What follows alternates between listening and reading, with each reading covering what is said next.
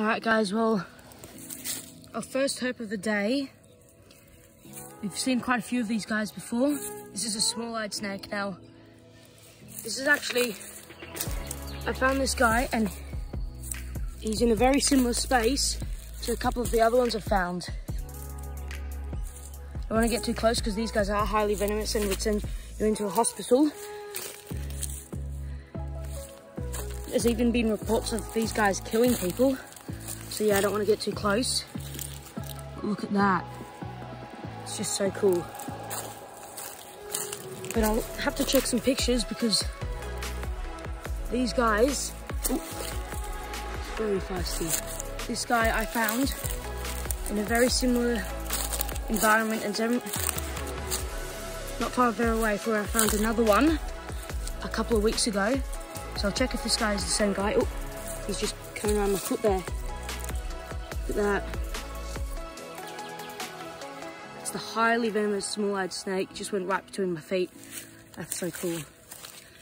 Try to get a few good shots of this guy, compare some photos, and then send him on his way. That's so cool.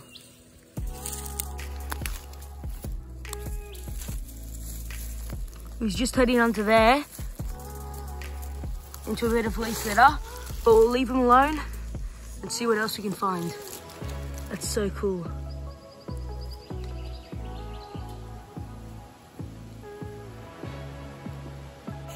Alright guys, well, look at that. This is what is known as the blue-tongued lizard.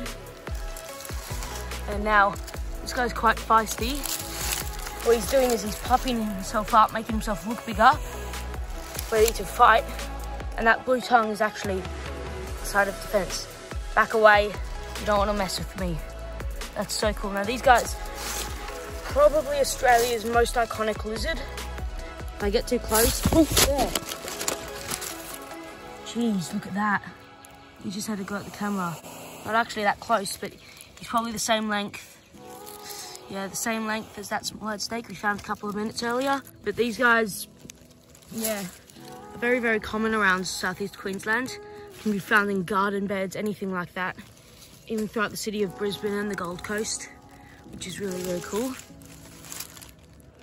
But a lot of these guys are actually killed because they look very, very similar to death adders. All right, guys, well, here's one final look how that blue-tongued lizard, and as you can see, he's not letting me get behind him, making sure that he has the upper ground here, but I'm not going to hurt him. But yeah, we'll let this guy go, see what else we can find. That's so cool.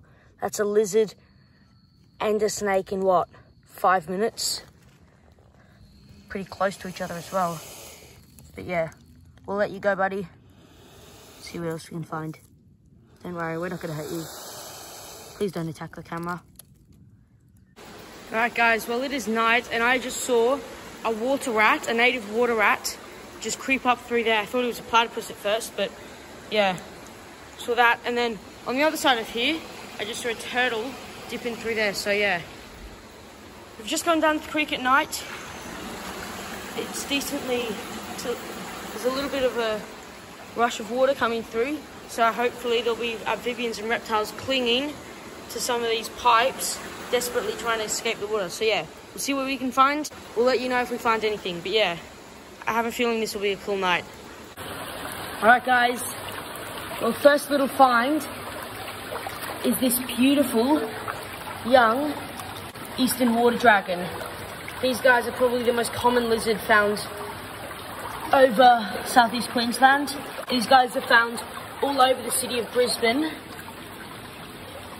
And it's just insane how common these guys are. So not the best find for the night, but he's here clinging to a log, so he's not going to be rushed through that drain right there. Yeah, that's pretty cool. We'll get a few photos of this guy just because he's in such a good position and he's got a bit of colouring on him. But yeah, then we'll leave him alone and keep on looking. Oh, look at that, he just scurried up. Alright guys, well this eastern water dragon is slightly bigger. This is juvenile, probably a couple of years old. You can see he's actually got a bit of colouring. If I try to focus it here, right next to the alleyway. And look at that. It's just so cool. Look at that.